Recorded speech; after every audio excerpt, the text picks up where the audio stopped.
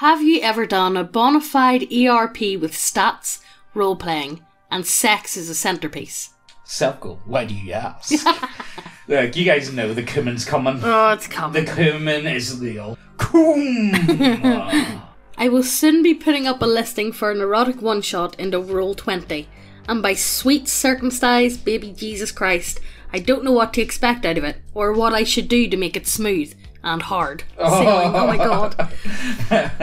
Essentially, Nice pun. Essentially, it's a railroad up a mountain. Encounters will be normal and easy on paper, with normal stats applied throughout, with a heavy dosing of erotically minded leniency, since the expectation is for PCs and creatures to open themselves to raunchier behaviour. So do you guys have any do's and don'ts, guides, or general advice on the matter of running this kind of game? Also a quick run over and refinement suggestions to my session roadmap plans. Session plans. Party are a squad of 4 5th level characters. They're escorting a dwarf and elf lover pair who need to reach the temple at the top of the mountain to break a curse on their clans. Elf maiden and dwarf warrior. Game starts at night hunkering in a caravan by a natural hot spring while a snowstorm is raging. PCs will get their time for first introductions here, and will get an info dumping about a fort further up in the mountain from the NPC they've been travelling with. Plot progresses when an orc band of slavers attack, and in the chaos a dragoness snatches up the dwarf to become her sex concubine, or their way around. Aftermath of the attack sees party trek up the mountain road to the temple, only to find it ransacked with a pack of humanoid monsters squatting out in the ruins. Harpies, probably. Why is it always harpies? And why are harpies always down as like cumin material? I don't know.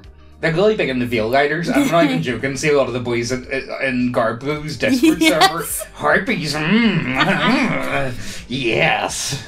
Party can then contact the temple's goddess to get directions to the dragon's lair. Party goes out to said lair to fight, or fuck, the dragon to death, until the dragon is unable to battle due to a severe case of sex-induced Pokemon spiral eyes.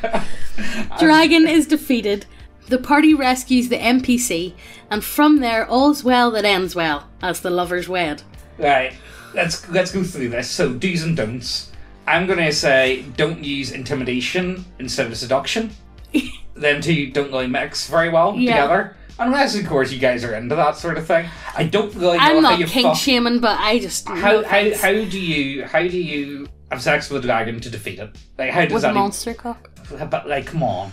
Like, does it just like, oh no, that's me done. Roll over. See you later, like, you know what I mean? Like, you know what's going on here? Like, you know, I'm just going to put it out here. I'm sorry, but okay. So we got 4 people in this Discord chat. One of them's got an anime profile picture. One is two of them are furries. 2 of them are furries. One of them has got a cropped. They've got character art done, which clearly is of a lot of nature, but it's probably cropped in a certain way. Yeah. Oh, what do you guys think? What would you guys do's and don'ts be? Actually, that's a really good question. Let's what are your do's and don'ts of ERP? Right, let's do it. Not as a centrepiece, but as a mechanic, yes. I've run an ERP with my wife and a couple that we've been friends with for over a decade. Is this like the nerdier version of a swingers club? Yeah, it is. This is like Nerd Swingers. Nerd Swingers Club. The game I run is homebrewed to have sanity mechanics. Sanity mechanics in ERP. But mainly the ERP functions as a way to alleviate that. It has some secondary uses as well. The characters are all god-blooded and therefore immortals who are trying to spread their influence. Children with god blood are a great way to do it. There's some reality warping level bullshit though, and sex with another godbound or even mortal helps to keep them from going insane, as that prolonged insanity grants corruption that forever alters their abilities and progeny. One of our members forgot to de-stress and now shoots tentacles out of her ears. Oh my god. No, there is nothing in between either. That's part of the corruption. Now, as far as it goes, that actually does work pretty well mechanically. Like, you look at Greek mythology, and it's Cummer-central. Yeah. Like, it is Cummer-central. Like, what is it? Zeus just needs to calm down and stop stop having the sessions with just mortal women all the time. Yeah. You know, and I think this actually does. All them demigods running about. Yeah, like, you know, this actually isn't a bad use of it for Godbind anyway. It kind of makes sense to me, and it. Okay, yes. Okay, but don't get any ideas and make it me and my wife. We're not playing an ERP together. Are you sure? No. We'll find a couple? No. No. Oh. Our group all took turns hosting a one-shot ERP in Pathfinder to see how it'd go. All dudes, but we talked about sex all the time. Played COC, etc. 3 were okay. Good Japs? Japes? Jeeps. Japs. To be had, and boners rot. Oh god, I don't know. Maybe I'm a bit of a normie with all this, but I'm really not into like talking about sex with my mates. No, I'm not. Maybe I'm more conservative that way. Yeah. See, this is the thing. Everyone, like, anytime like we're brought up on TG, we're always called normies. Maybe we are normies. Maybe we are normies. Are we normies? Are we, James? When it comes to The fourth and last was exceptional. We were given a task to plumb the depths of a sex dungeon for the pleasures of the flesh. I'm sorry, but see after you this can session, tell this is run by old guys. Like, you know, see after this, I can just imagine the boys gotten home and just absolutely pulling the balls of themselves. Or needing to go to the toilet. Hold on, I'm just going to go take a shit here. What was that Family? Oh no, Family Guy. The South Park one where Andy puts his balls in the microwave. I don't know. Never mind. Let's keep going. Each level of the dungeon was more depraved than the last. The final level was just meat. The walls were meat. The ceilings, the floors, the monsters were also meat. The whole level pulsed like a muscle. One of the meat minds, oh my god. One of the meat minds approached us and gave us a small fleshy orb. We returned that to the quest giver, and in a week, his manor was overgrown with muscle, skin, hair and bone. Super cool and spooky conclusion. Yeah, sure, guys. Okay. Let's go to the next story. I can't do this. Next post. Never have myself. I used to play on serious roleplay in Gary's mod a lot. Basically, the different servers would have different settings, like Stalker or Fallout or something. And everybody would make characters and walk around roleplaying, reacting to each other in whatever scenarios the mods wanted to run. Quite a bit of fun. But tons of fucking. Like, wherever they thought they could have a bit of privacy, there was some people who would just start going at it. I always felt bad for the mods who just had everyone's private messages blasted into their logs. I can recall an incident where 2 people had a good time role-playing a lady fucking a dog. What? Oh god. What? The mods found that funny enough that they shared the screen caps and the lady was furious, but it was pretty fucking funny. My favourite server was a Metro 2033 server, where I played an Orthodox priest and doctor. I was quite beloved since my character wasn't another edgy wannabe ranger killbot.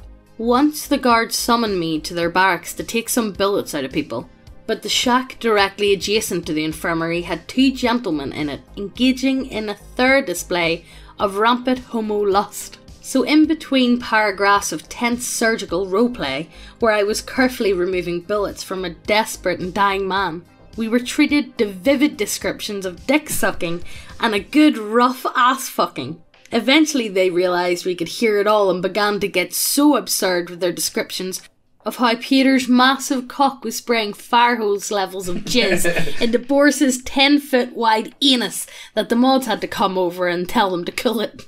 We all had a good laugh about it afterwards. Even the dude whose life-saving surgery was being interrupted. Well, look, at least they had fun with it, you know what I mean? And I don't think these guys are being serious. I think they're just taking the piss, you know what I mean? Like, you know, that's about it. You know, let the boys, you know what I mean? Hey guys, this is just a quick bit of promo. We got our website up and running and we have a massive restock on most of the models. However, one of the cool things about the website is if there's a model that you're waiting on, you can enter your email and be put on a waiting list. And it's not just good for you, so then you'll know when they're restocked. We can also see what you guys are waiting on and what we should be printing.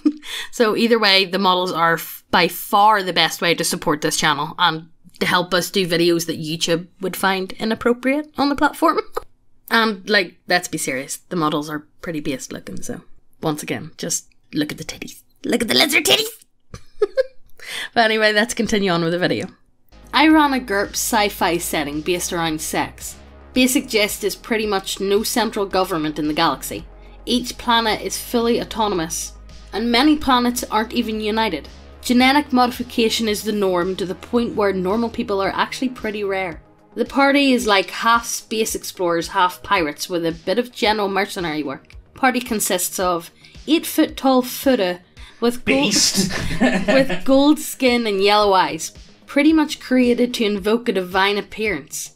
Enjoys raping and mind-breaking cute boys and girls and turning them into her servants and concubines.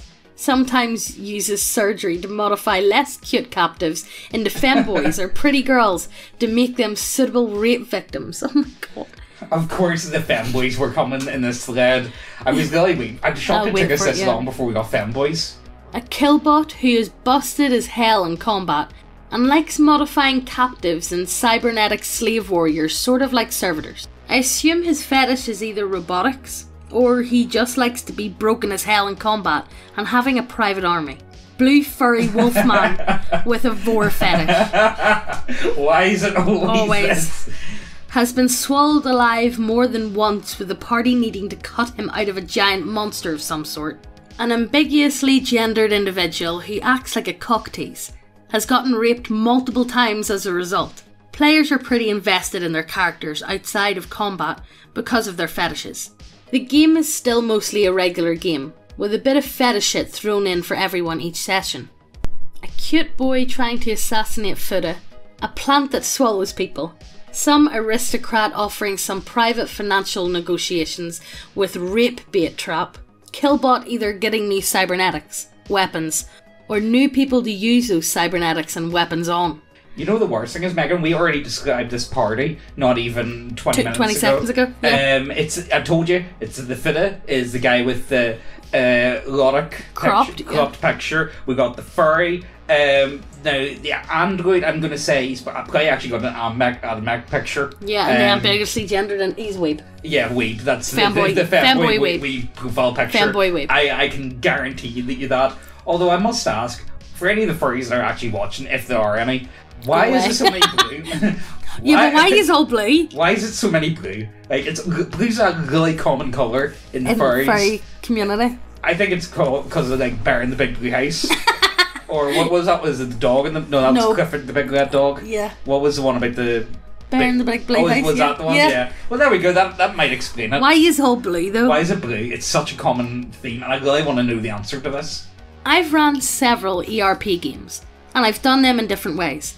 I've run perverted smut simulations. I've done normal games where ERP would be done in between sessions privately. Cybersex with my players has been on the menu. One of the things I like about running a lewd tabletop role-playing game, as opposed to normal ERP, is that people have a reason to stick around and participate after getting off. They're still D&D, so they don't just disappear, if you pick good players, I mean. My general rules of thumb for all lewd games are 1. Check that everyone's kinks match up. 2. ERP, or at least talk with everyone privately to get a feel for their temperament and competency. 3. Make sure everyone is on the same page about gameplay expectations and lewdness. It's hard to find good players, but not because ERPers are bad players. It's hard because you're looking for overlap between two already niche hobbies. Yeah, you can say it's niche. That's how you run an erotic role-playing game. Yeah, actually, I think that's how you do it. I think he's actually... You make sure everyone's cool with it before you do it. I think that's what the biggest thing is. That's the worst thing.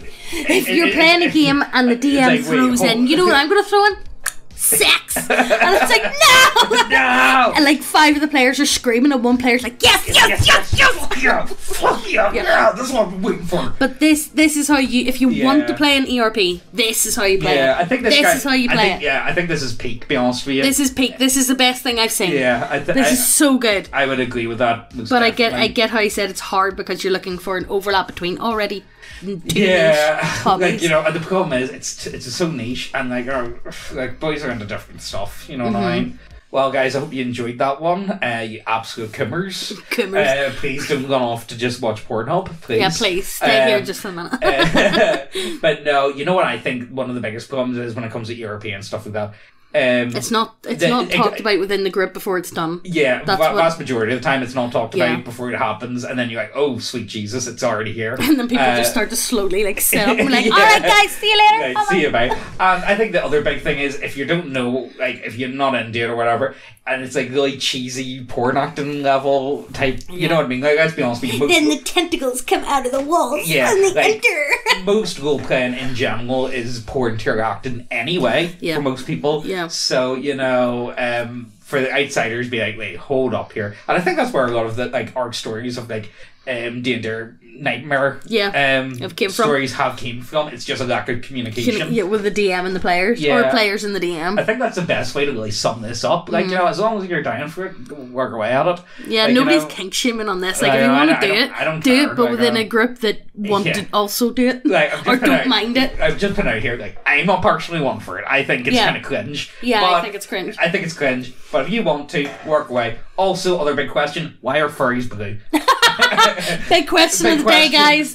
Why are furries blue? Why are they always blue? Well, like, I hope you guys enjoyed this one. It's something a bit different. Hope you guys enjoyed.